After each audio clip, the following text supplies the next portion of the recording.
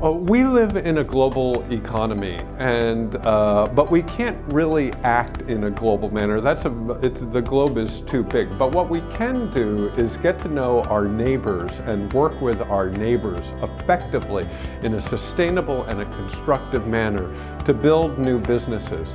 And I am just so thrilled to see our Vietnamese friends talking to their Singaporean colleagues and our Philippine friends talking to the Laotian colleagues, because each one has a slightly different perspective, and it is the difference in those perspectives and the similarities wherein a tremendous amount of value lies.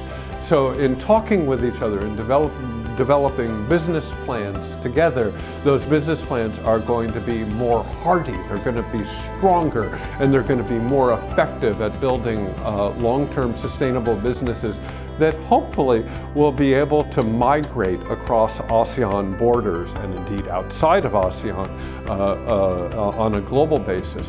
We very much want to build economic growth in a sustainable manner, and the youth of ASEAN know that this is their future because any alternative future is much less appealing. Growth must be green, it must be sustainable.